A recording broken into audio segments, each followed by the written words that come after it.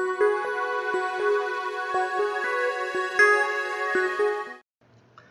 everyone, it's Lucy from My Crazy Craft Life, and today I'm here with a design team post for Fairy Stamper video team.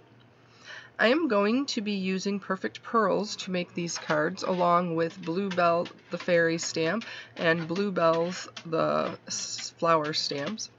I also am going to be making 5.5-inch square cards, and I used some Sizzix square dies just to cut out some frames, and I'm also going to be using the inside pieces. Now the thing I love about Perfect Pearls is it's such a cool effect, and it is really so easy. You just need your embossing ink and then the Perfect Pearls. All of the sets that I have came with different brushes that you see there, so you definitely have the brushes that you need. And after you stamp the embossing ink, you can just brush the Perfect Pearls over them, so it really doesn't get too much easier than that. And like on this one, I'm going to, and since it's black, and I really think it's cool that you can use Perfect Pearls on black and they show up so well, I'm going to be stamping the image again with the embossing ink, and I'm going to be using Forever Blue Perfect Pearls for this fairy.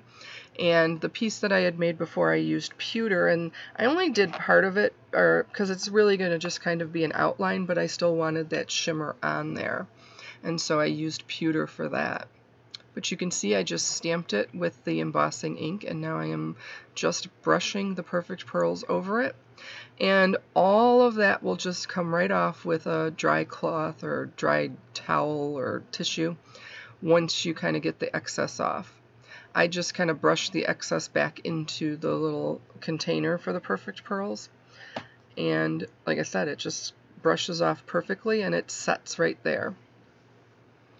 Now I'm going to take this frame, and this is a removable adhesive that I put down here first because I want to make sure that when I stamp it, I stamp the image right in the center, and so it's going to fit within the frame on this one.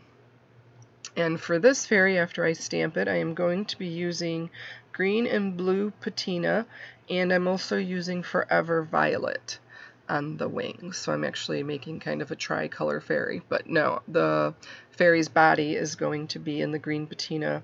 The bluebells that are the flowers that are kind of coming out are going to be in the blue patina, and the Forever Violet is the color that I chose for the wings.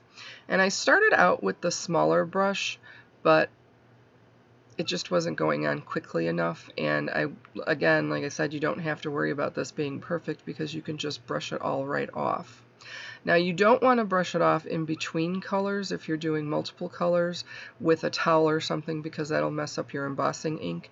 So just make sure whatever colors you're using, you try to stay within the areas that you want it to go. But I also wasn't super concerned if it kind of mixed a little bit, because I just think it gave it a cool effect. And I really wish you could see how shiny this is in person, because I just don't think that the video does it justice when you're looking at it on the video on how shiny it actually is. Then I'm just going to take that frame that's going to go around there, and I'm going to use the Bluebells stamp, and I'm just going to stamp parts of the flowers on different areas of this frame. And for this, I'm using the Forever Blue and the green patina in a few areas with the stems and the leaves, and the flowers themselves I'm using the Forever Blue. And like I said, I just love this, and why I don't use this more often, I don't know, because every time I do it, I realize how much I like it, but then I just kind of forget and don't use them for a really long time. So I'm really glad I found them again, and I pulled them out to use them here. I do end up using both the small and the larger flowers. The smaller ones, you can see I just kind of set up on each side, but then the larger one I just did of the flowers. And so you can kind of see how once you wipe it off with a dry towel, or like I said, a tissue, that it really just comes completely off of everywhere except where the embossing ink was. And so again, I just think this is a really cool effect, especially with these images, because they're so solid. it just really, I think, gives them an awesome effect. And again, I'm just using that Forever Blue on this one. And these cards came together really quickly once I kind of cut the dies and just creating the way that I wanted them to look and stamping all of the images. Like I said, super quick, they came together, and I just think the shine on these is just amazing. I do end up using a sentiment from a Kelly Creates stamp set that I had purchased from Hobby Lobby, I believe, because like I said, excuse me, I had to make a couple sympathy cards, and I just wanted it to say thinking of you. Now I will be linking the stamps that I used in the description area of this video. Here I'm just going to remove that removable tape so that I can actually put it down. And I use a pop-up foam square so that I can pop up this frame when I add it to the card base itself. And that fairy over on the right there, I stamped directly onto the card base. And the other fairy I stamped on a layering piece.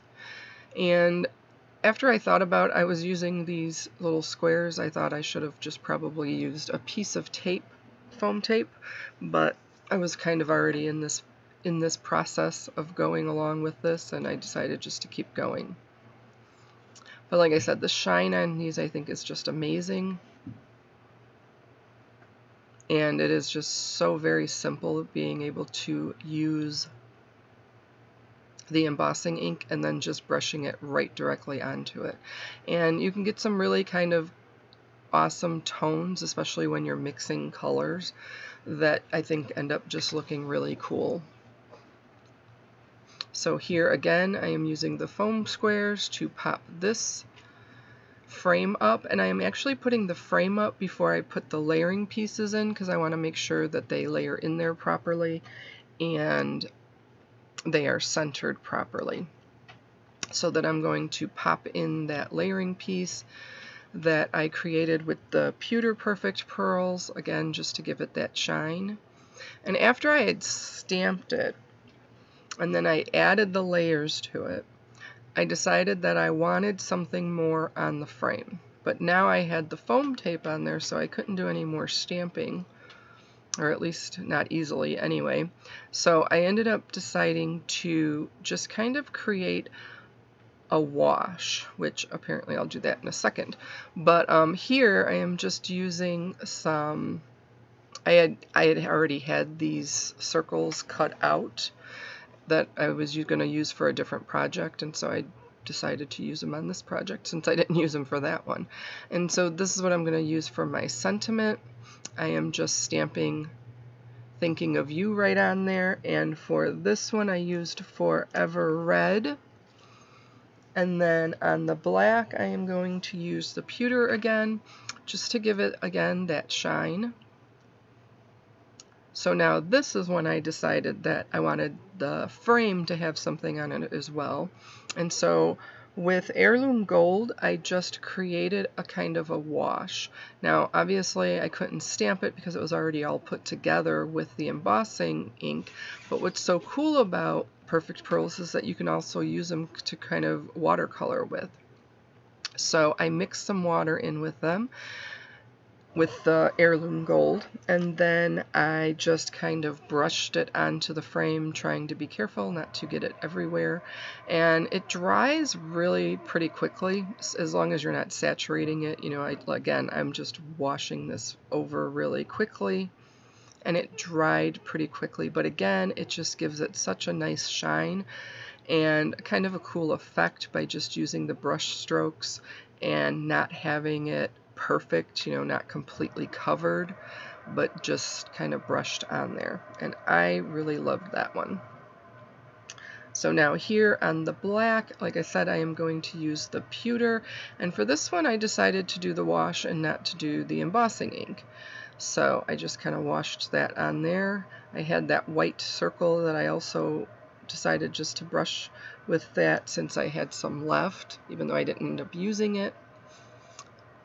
And then for this one as well, I'm just going to use that Thinking of You, but for this one I decided to do some heat embossing, and I used the embossing ink, and then I just used some white embossing powder so that would stand out a little better. Again, when you use your embossing tool or your heat tool, you want to make sure that you heat that up well so that it doesn't damage the paper too much.